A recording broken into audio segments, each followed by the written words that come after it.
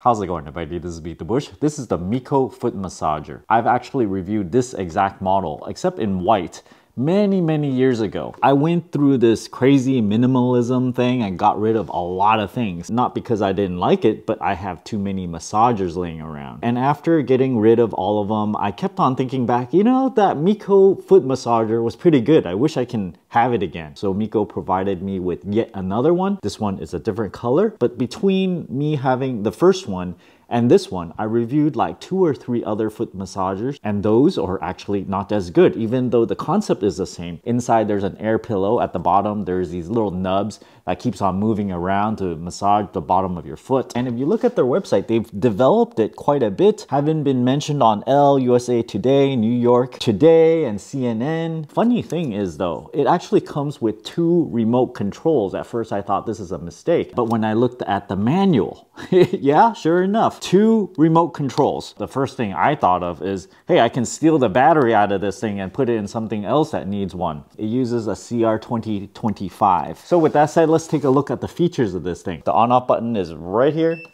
It says 15 minutes and it reduces by 1 minute right away. Blue kneading is continuous kneading, and then you got the red, which is pulsing kind of kneading. Pressure goes from 1, 2, 3, 4, 5 is a lot. It like squeezes it like really hard, even harder than like me squeezing my own hand like this. The most I can take is level 4, and also here you can turn on and off the heat. All foot massagers has this inner removable sleeve. You can just unzip it. Then we can see the inside looks like that. There's some lighting that's inside there. When the heat is turned on and the pumps are on, it looks like it peaks around 45 watts. Comes with the 60 watt power supply. Let me open this thing up. You shouldn't do this yourself. You could say I'm a technician. I have a EE degree, so I probably won't get electrocuted or anything. It's unplugged. But still, don't do this yourself. Some people might be tempted to remove the feet, but I don't think that's what's holding it together mechanically. So I'm gonna try and remove all the screws on the perimeter first. Here we go. They all seem to do this, which is there's a little rubber band here that holds the toe right at the tip.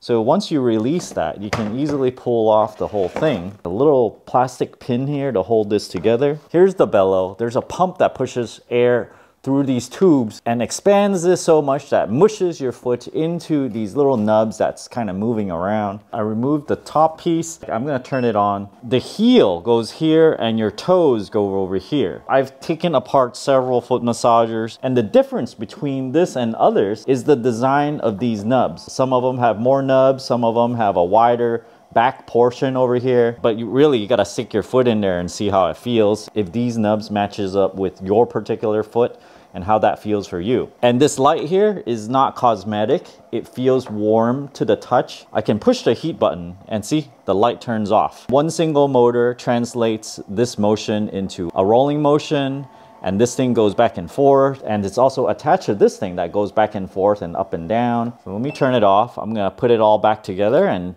stick my foot in there. Remote is nice, so you don't have to bend down and push these buttons here. Sitting completely upright, you can just turn it on.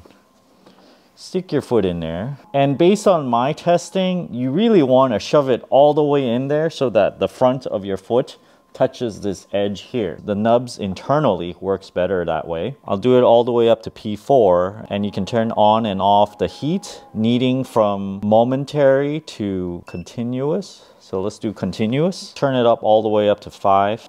It's really hard right now. If 5 might be too hard depending on if it hits the right spot or not.